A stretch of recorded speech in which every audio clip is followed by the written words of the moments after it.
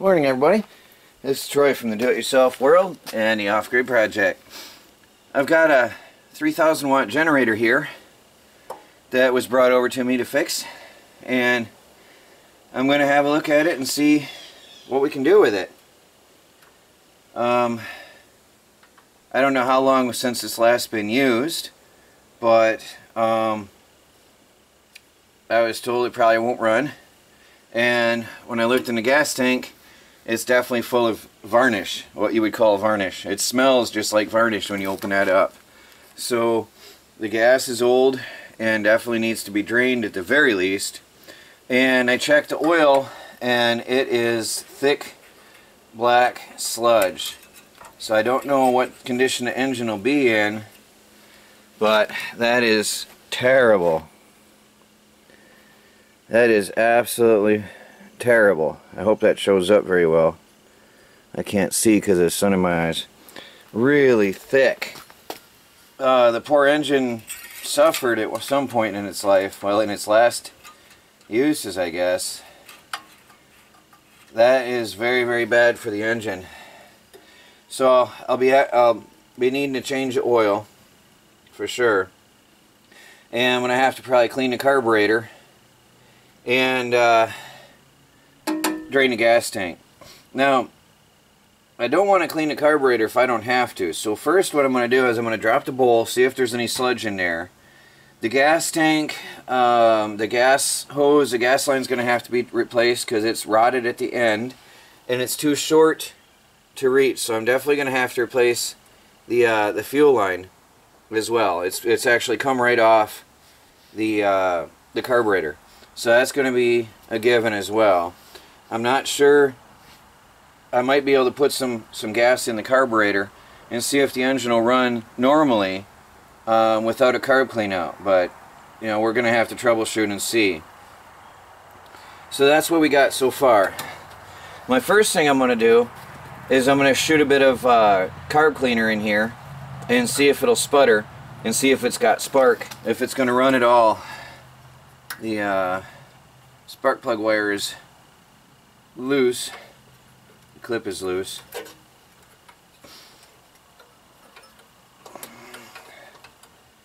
And the clip off, oh there, the clip that holds on an engine has come off.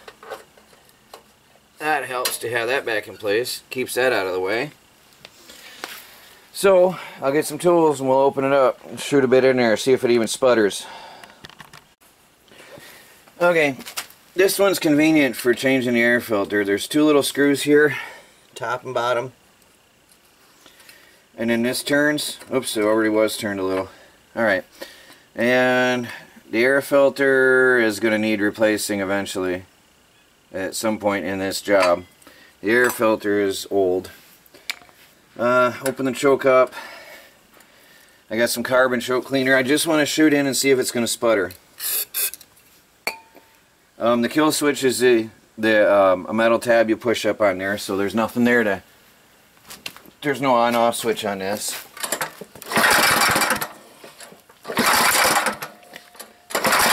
Sounds like, or smells like it did something.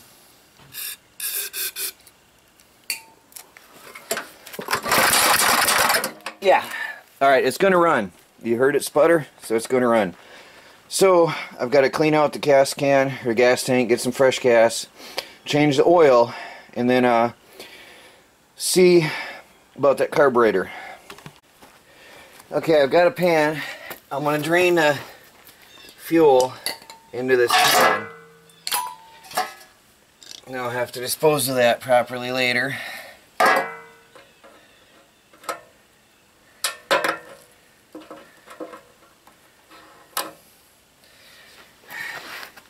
This is awkward to do while not blocking the camera, but I'm going to pop that fuel line off.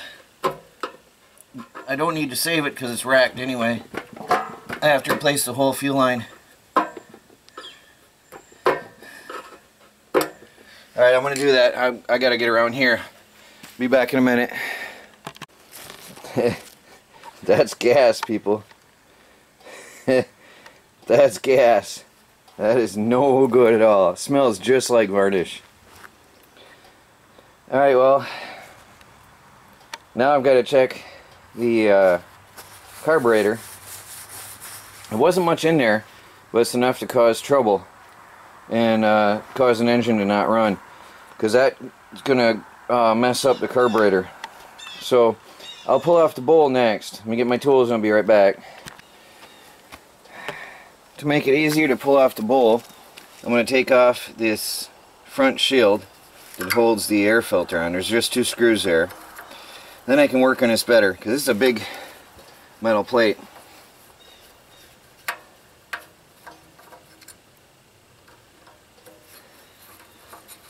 And you may note that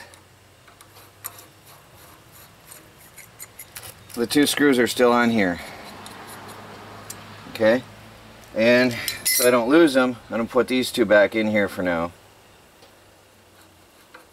Because I'm not sure if I have time to finish this job entirely today or not. Normally I would leave everything spread out and do the job and then put it all back together. But I'm not quite sure today. So, get down here.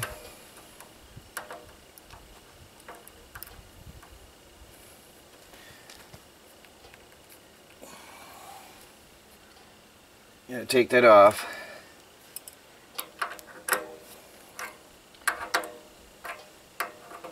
Oh, there's more. Okay, unfortunately, it was full. Oh, it's green. Oh, this poor engine. It's green. Oh. Yeah, okay, this engine might not be a quick fix like I thought it was going to be, considering the oil is so bad. And there's green in the carburetor. It's so bad. Let me show you. I've honestly never seen such a thing ever before come out of a carburetor. That sludge that's going into the bottom here is coming from the carburetor. That green. And that's, I have no idea what that is. I've never seen such a thing. So definitely it's going to need a carburetor cleanup. This engine is in desperate bad shape. Worse than I thought. Never seen green come out of a carburetor in that thick sludge like that. Okay, I got the nut loose. That took a while and I've never had it that tacky to get the nut out. It is disgusting in there. Oh boy. Very bad.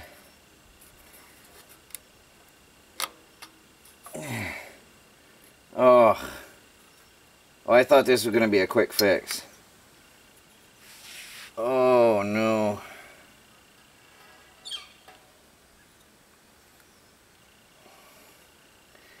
Well, that's worse than I thought it was going to be. The float is covered in green sludge. So the carburetor definitely has to come off this engine. There's no doubt about it. It must come off. Okay, the carburetor, I just loosened the screws. I wanted to know if this screwdriver would work at all. The carburetor comes off with 2 screws, Phillips heads.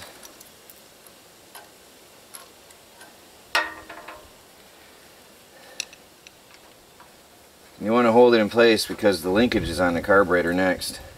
That needs to come off. And then figure out which way it's bent. This way. There you go.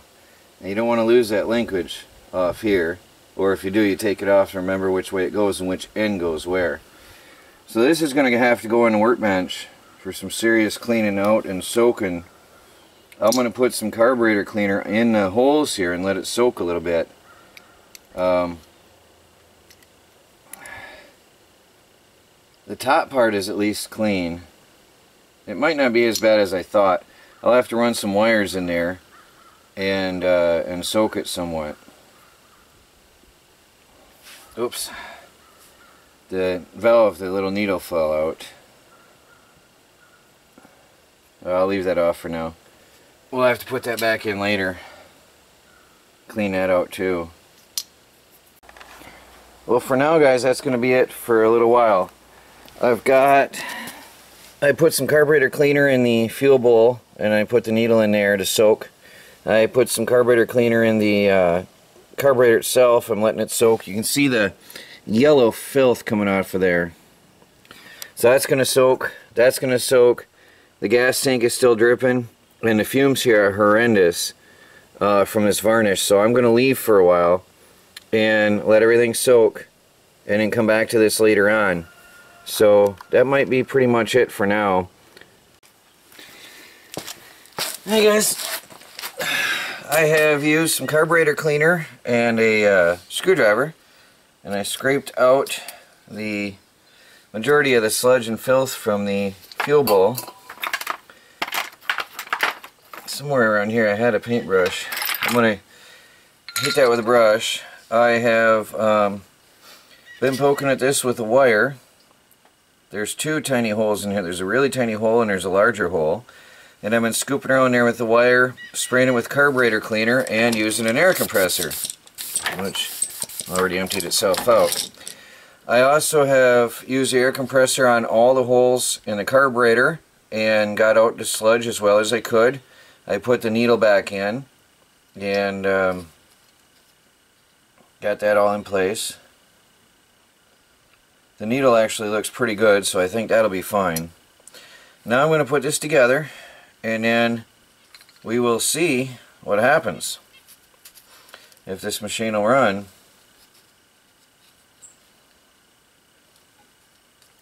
Now the idea, I'm just going to put some gas in a fuel line in this, and then see if it'll burn that gas out, because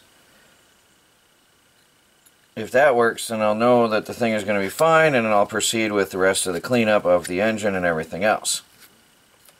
I also still have to do that oil change because that oil is nasty. Now, I did not take out the screw. I don't like to take out the screws because then you're changing the adjustment. If I rarely ever have trouble with that, if I do, I'll take it back off, just a bowl, clean the screw, and put it back on. The needle, actually, that is. But we'll see how that goes. Generally, I've never had trouble with that. It's all the pores up inside the carburetor that give you trouble for the most part. And I used about a half a can of carburetor cleaner in this so far to clean it out. So I'll take it back over, we'll put it on the engine, and we'll see how it does. So I'm just going to pop this on there. Nothing special or fancy today, we're just going to put it on, and then put some gas in there and see what happens. I got to get my screwdriver. When you're working with the camera, trying to set up the camera, you only got so many hands. So I put that in there. I'm doing this outdoors because that varnish stinks. So I don't like to get fumes in my garage.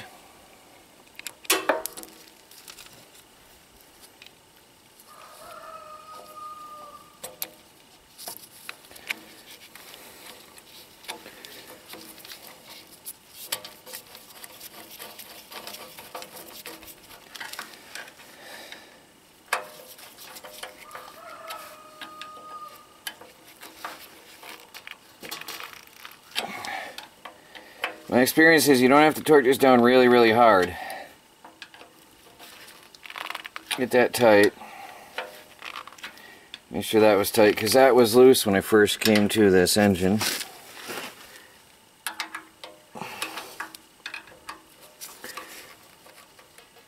Okay, now I'll put a fuel line on there and try to get a little bit of gas in a clean fuel line. Oh yeah, I got to change the oil, so I'll do that next, and then put a clean fuel line in there and see what we can do, see if we can get this to run. Alright, I funneled some gas into the carburetor.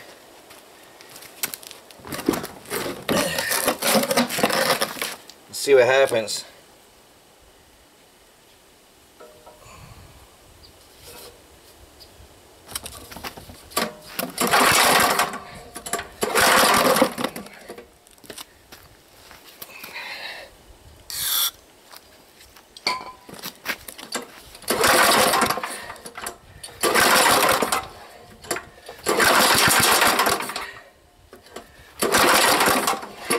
Not enough in the carburetor. It's awkward because I gotta get a new gas line. So I tried to use the old one to funnel some gas in, but it won't reach the gas can.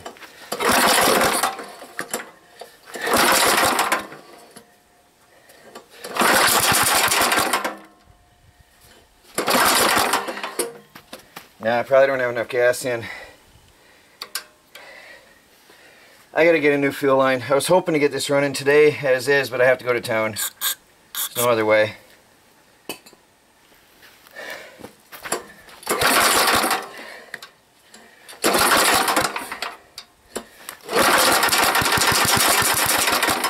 It wants to run.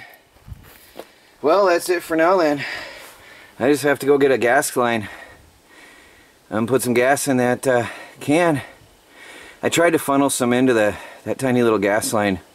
Just isn't working. But I think we're gonna have a working engine. That's enough for today. I've got to clean up. I have to go away and buy myself a fuel line. So we'll be back next time, see if we can get this old beast running. And then we'll have to test the AC lines. So this will be a two-part video anyway. Well, that's it for today. Thanks for watching, guys. This is Troy from the Do-It-Yourself World and the Off-Grid Project. Please like, subscribe, and share, and follow our daily videos as we strive to become fully self-sufficient and off the grid on a budget. Part of that means working on engines for people. Pay the bills. Talk to you later.